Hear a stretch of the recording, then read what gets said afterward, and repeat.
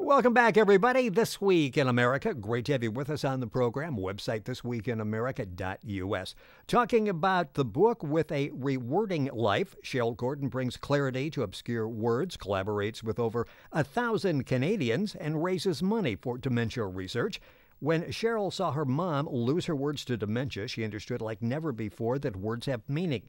To honor her mom, she asked Canadians who make her life more rewarding to pen an indelible sentence for an abstruse, bemusing, or convoluted word. She happened to choose words she tends to forget. She hopes to harness these scintillating sentences to help eradicate dementia. Sheryl lives in Toronto, Canada. Used to work in the information technology field, now pursuing a career as a freelance writer and trainer. She hopes the book can help raise money for everyone who's at risk of losing their words in the end. And she's with us on This Week in America. Sheryl, welcome to the program. It's great to have you with us. Thank you so much, Rick. It's lovely to be here. What a lovely introduction. You summed it up very well. Well, thank you. And it's amazing what you're doing because, and we'll talk about this in great length, this is a fundraiser to help the Alzheimer's Society. But it's also a chance for all of us to have some fun with words. It's almost like you pick the book up. It's almost like a game that we can play, isn't it? Yes, I'm hoping that people will use it that way. I actually wrote the book because all of the words that are included in the book, and there are over 1,000 obscure words, were words that I often forgot to use in daily conversation, or if I saw them while reading, I couldn't often place my finger on them. So I really wanted to disambiguate them. And I asked some Canadians to pen some scintillating sentences for them to do that. But I'm hoping that people, when they read the book, can make notes next to the sentences if it's still not clear for them, or just talk about the words. It's like interesting. We're doing today. Well, yeah, you can pick the book up and go through it, or you can just pick it up from time to time and look through their set in alphabetical order. You can look at those and actually learn a new word as you're going through. And I really feel like I know your mother after reading the book. Talk about her love for words, because that was very important in her life. Would she help teach you like 3 languages? So words were a very important part of who she was. Yeah, well, my mother spoke English and French fluently. We're from Canada, and I grew up on the East Coast, which is where a lot of Acadians live. And Acadians, in case your audience don't know, tend to speak French and English. So it's bilingual part of the country. And, she would just kind of navigate her world either using French or English, and she never struggled with words.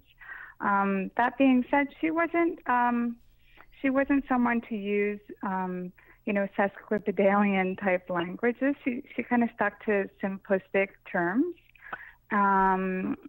But I guess because of that, like I would summarize my mom as sort of taciturn, and I think I'm kind of like that in a lot of ways. And because I'm like that, I tend to be drawn towards books. I love to get lost in books because the descriptions are very clear and vivid. And that's where I fell in love with the words that are in A Rewording Life. And those words are not something that I grew up with. They're not words that my mother used, but because I am a reader, they are words that kind of helped me through troubled times. I think I'm a big reader, and I tend to get drawn into books, especially as kind of I read to kind of help me out in times of, right, dark times and stuff like that. Did it help you through, and I've read you still miss your mother, and that makes perfect sense, and you've gone back and lived different aspects of the life. In the book, you've got 8 essays, and we'll talk about those in a second, but did this book, putting this book together, did this help you personally? For sure. I put this book together for a number of reasons. Kind of hard to summarize why, but one of them was, I felt a lot of guilt, I think, when my mom was sick. She had dementia for 5 years. And because my mother and I are both taciturn people, it would be difficult to have conversations at the best of times.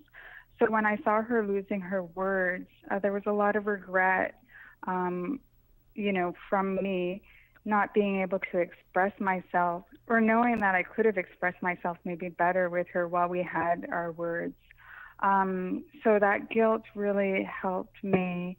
I guess it propelled me towards writing this book.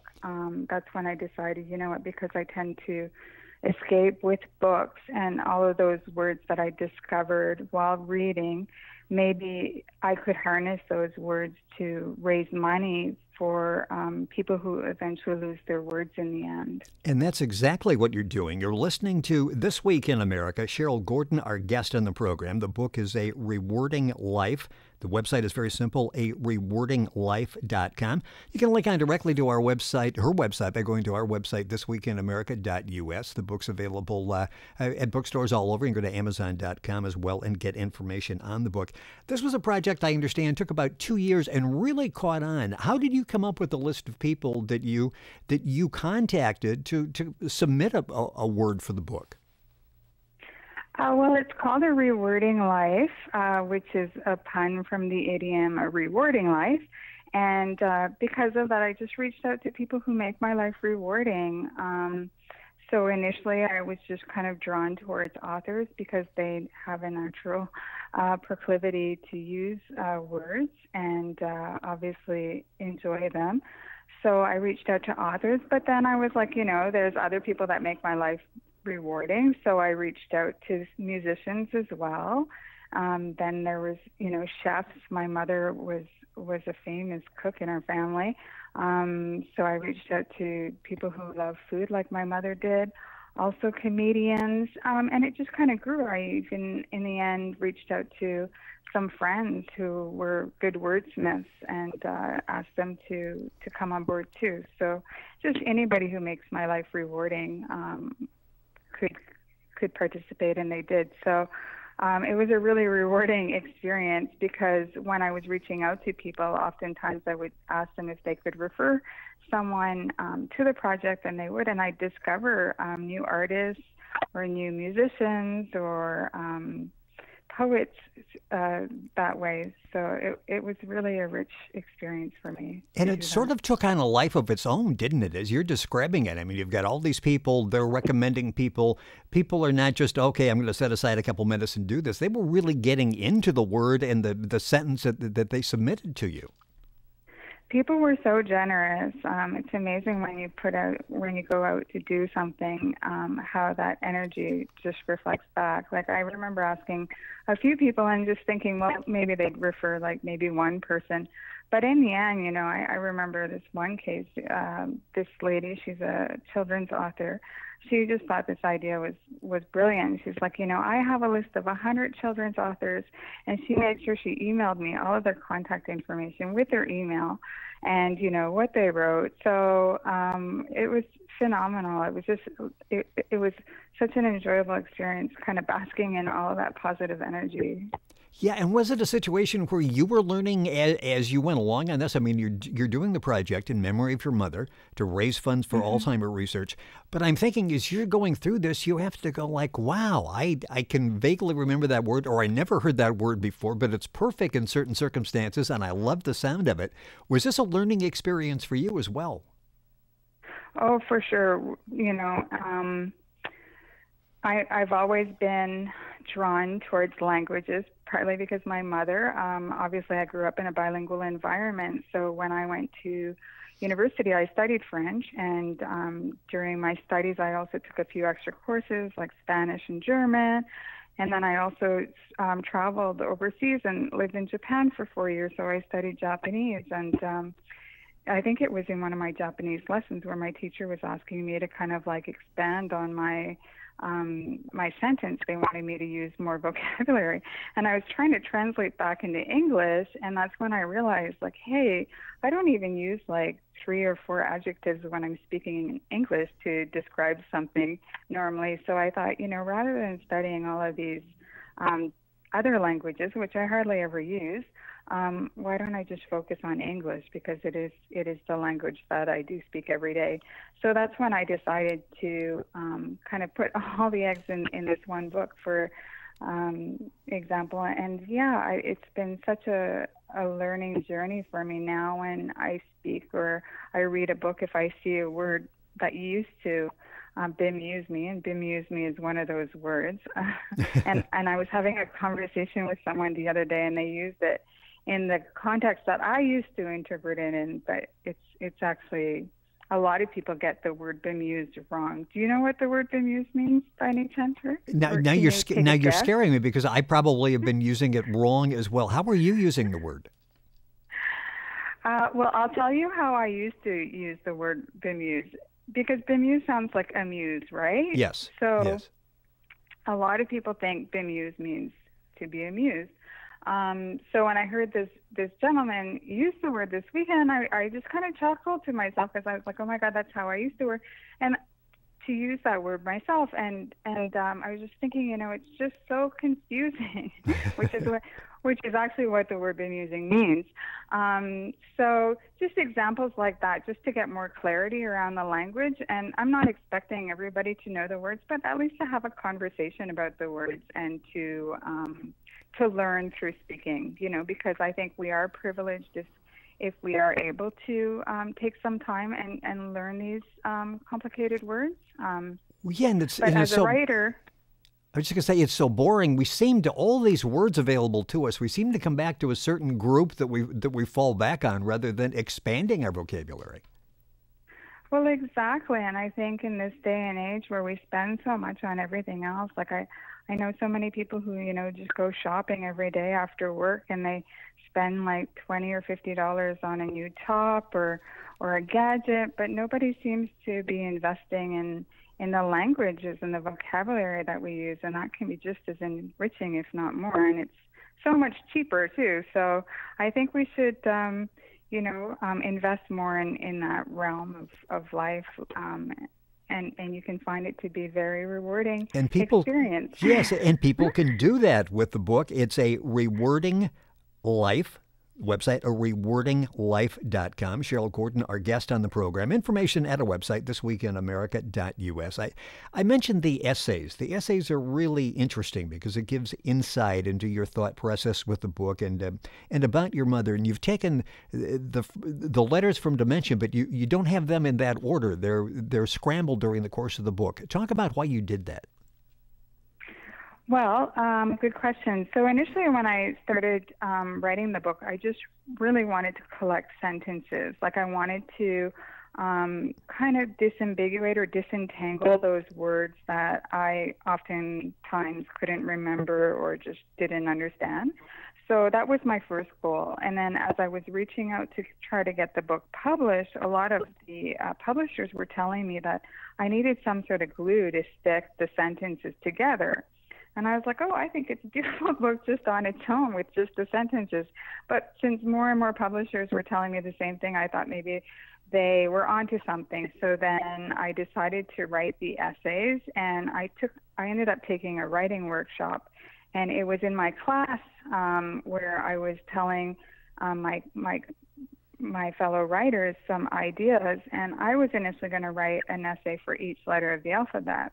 But my teacher was like, that's a lot of essays, Sheryl. Yes. Why don't you try something a little smaller? Because he knew my timeline. Like I wanted to kind of have this done in a few months. So one of the fellow writers in the group said, why don't you do, each letter for the word Alzheimer's? And I was like, oh my God, that's a brilliant idea.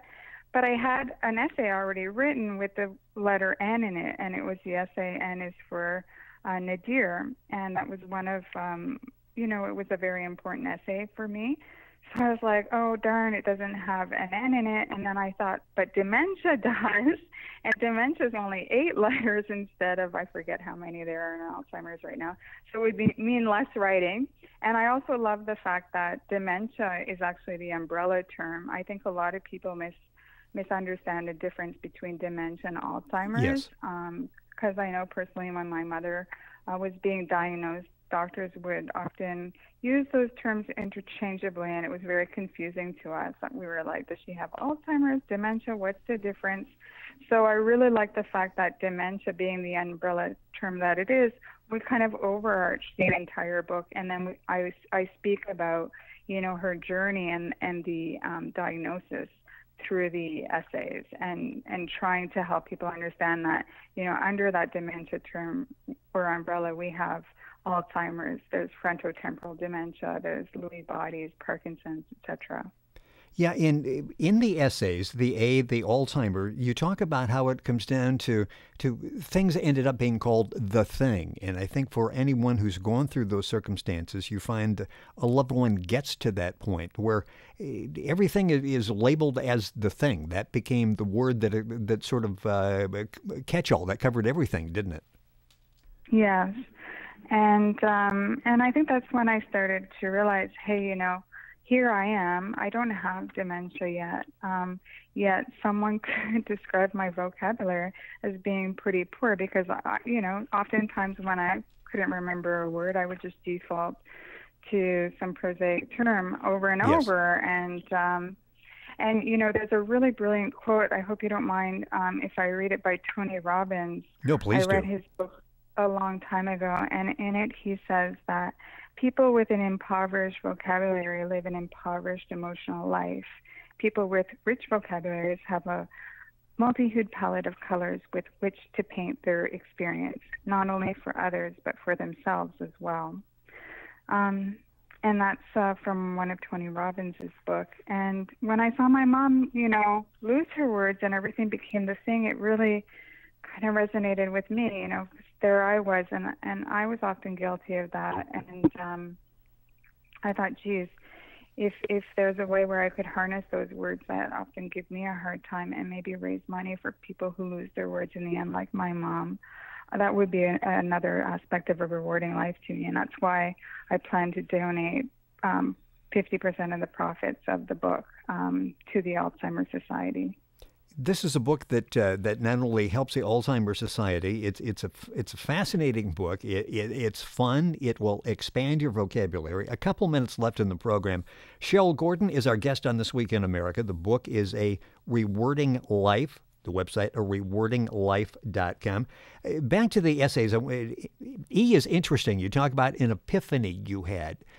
Tell us about that and the impact that had on the project and on your life.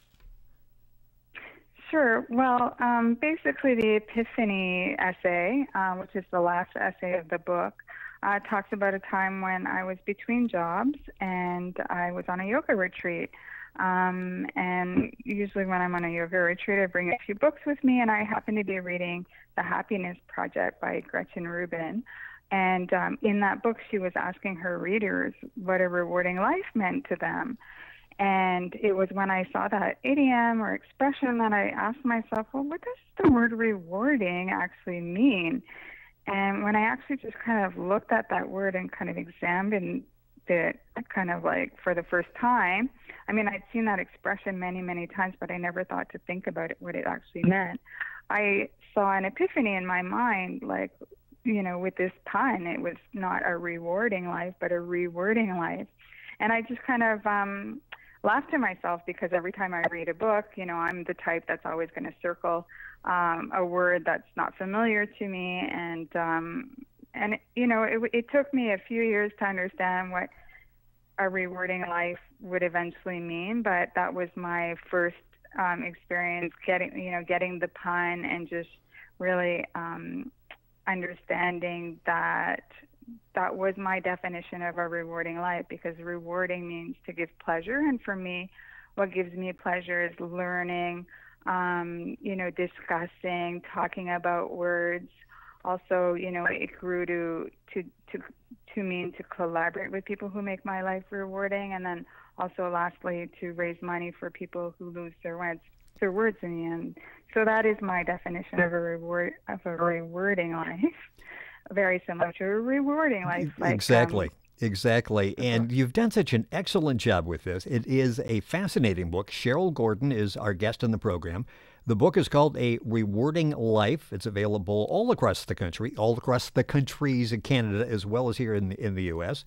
Information available, and you can order by going to our website, arewordinglife.com. Sheryl, thank you so much for joining us on the program. Excellent job with the book. Going through that, I circled some words I'm going to try to work into my everyday vocabulary. So thank you so much for being with us on the program today. Thank you, Rick. It was splendiferous time to use a word that's not in our everyday. Well, no, in fact, I think I've been doing this a long time. That's the first time that a guest has said that, and we will keep this and play it back. In fact, suggest it for guests in the future. In fact, I should send them a copy of the book and let them pick a way to describe their experience on the program. Sheryl Gordon with us on the show. The book is called A Rewording Life. Information, of course, available at our website, thisweekinamerica.us. We're back after these messages. Don't go away.